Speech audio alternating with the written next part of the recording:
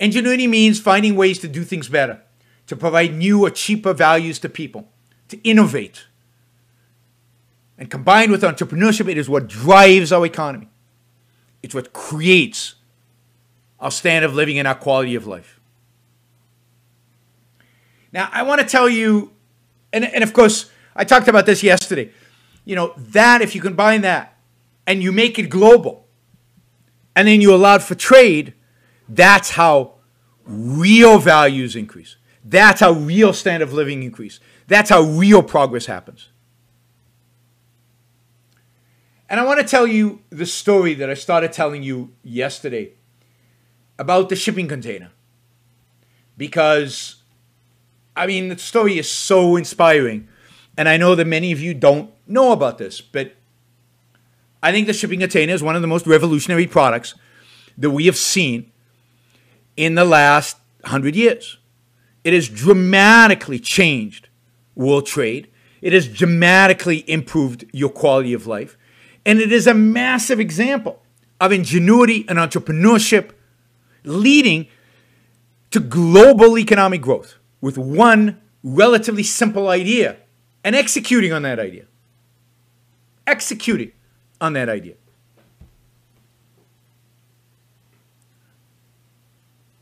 Deborah, thank you. All right, I'm going to tell you the story of the container, and then we've got a ton of Super Chat questions. So just give me a little bit before I get to the questions to tell you a story. I think you'll enjoy it. Well, some of you will anyway, because I did. I thought this was an amazing story. And then we've got endless number of Super Chat questions. I'll do some of them today and some of them tomorrow. I promise tomorrow we'll talk about more current events. So on April 26, 1956 was the first time the modern container was used. And the modern container is an invention of a truck driver, a guy who owned a trucking business, a guy by the name of Malcolm McLean. Malcolm McLean. You should all say thank you to Malcolm McLean. Malcolm grew up in North Carolina, in a tiny cotton center in Maxton. He was born in 1913. But he was a compulsive entrepreneur.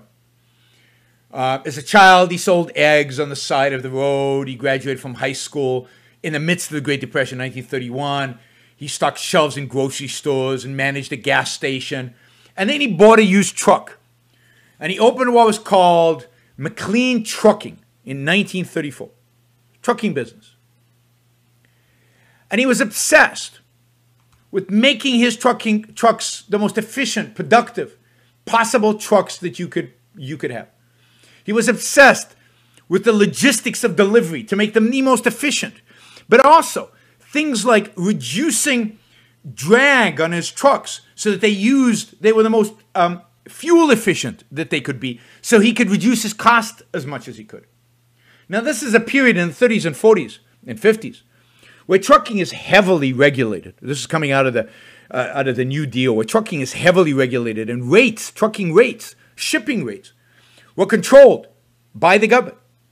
So he had to be able to show the government, the regulators, the cost of his truck, the cost of shipping, so that he could charge what he charged. The only way, so that the rates were set by government. So the only way he could make money was by constantly lowering costs, which he was brilliant at doing.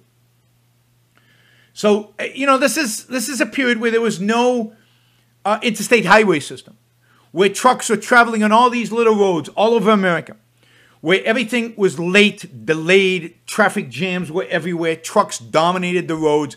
There was no quick way to transfer stuff. So a lot of stuff was done through shipping.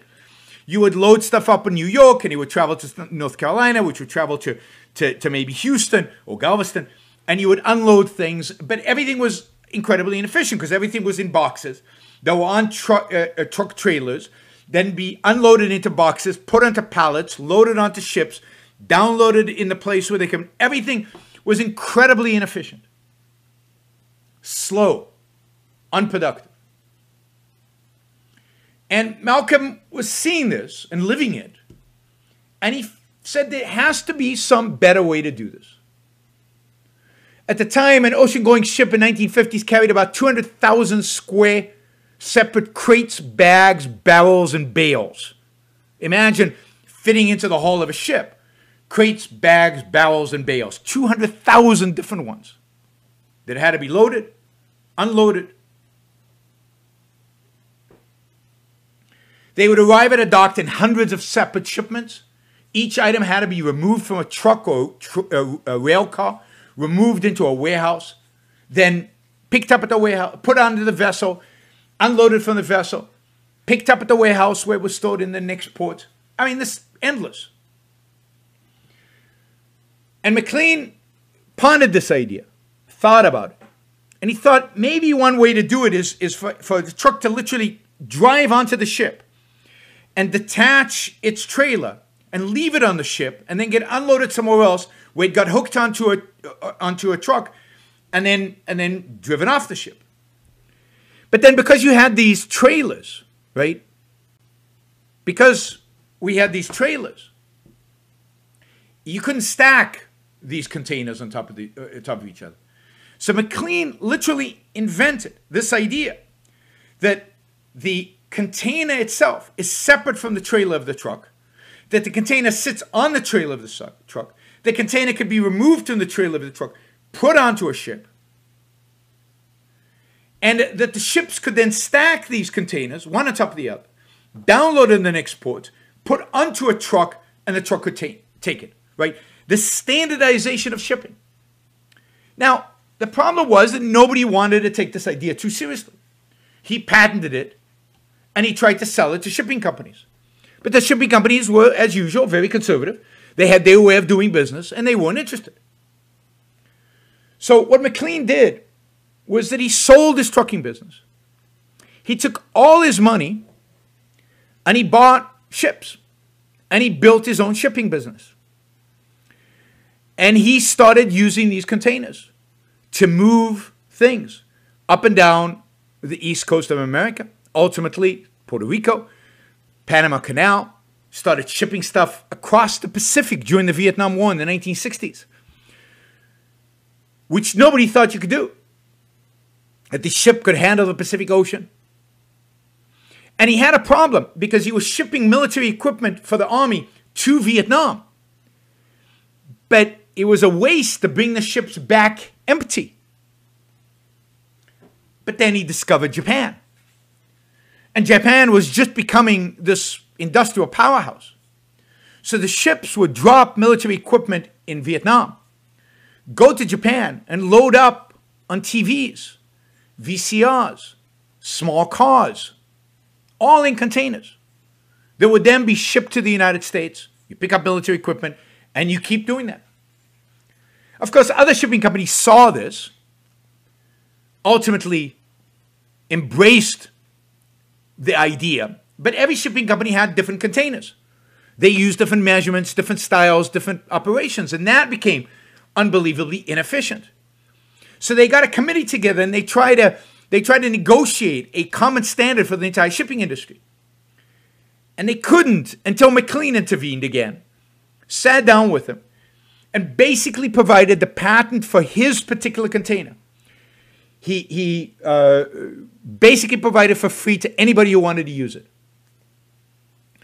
And his shipping container, the shipping container that he basically invented, became the standardized shipping container that still rules the sea today. And today, of course, everything is shipped by container.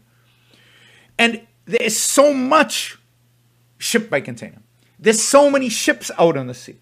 Containers are so simple and easy. By the way, he also invented the crane that lifts the container, puts it onto the ship, right? So every port in the world now has exactly the same crane. The crane that lifts a container, puts it onto a ship, and downloads, takes the container from the ship and puts it onto... I mean, it's stunning what this little thing has done. Now, he sold his company ultimately. He started a different shipping company. He got hit with the oil crisis of the 1970s. He actually went bankrupt. After the bankruptcy, he started another shipping company that was very successful, and he died very wealthy and very successful, but he's been forgotten. And what the container business provided, what the shipping business through containers provided, was low-cost globalization on a scale that people could not have imagined. Could not have imagined.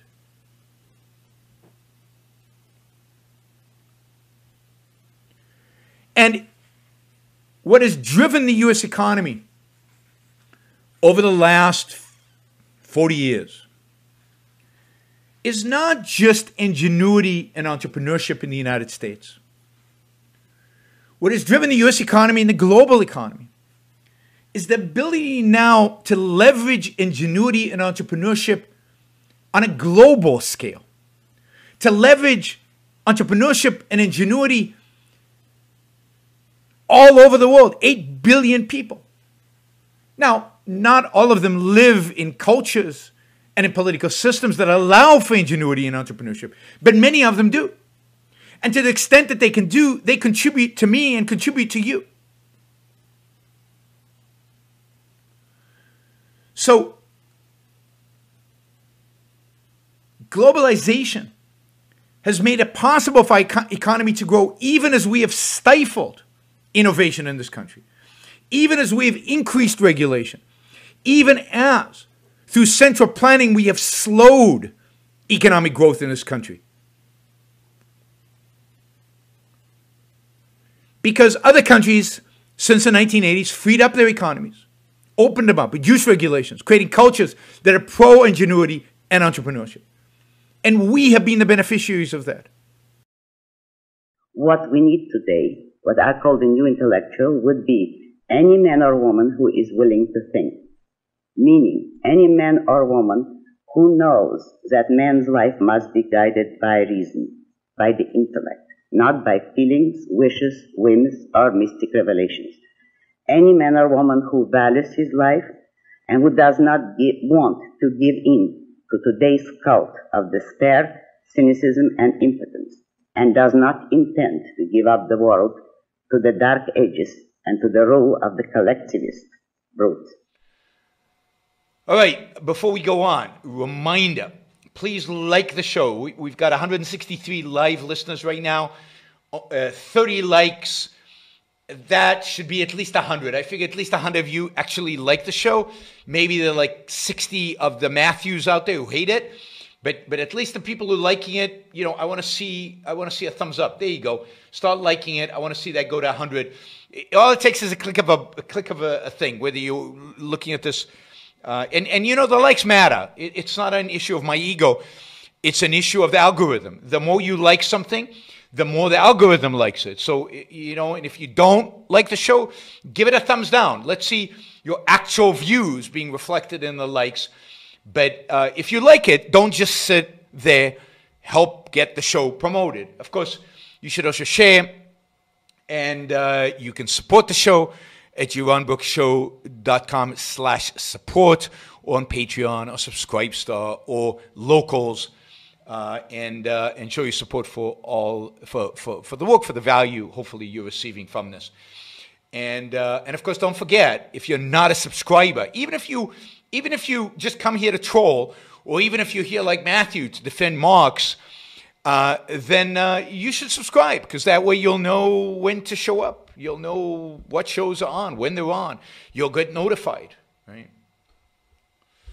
So, yes, like, share, subscribe, support. Like, share, subscribe, support. There you go. Easy. Do one or all of those, please.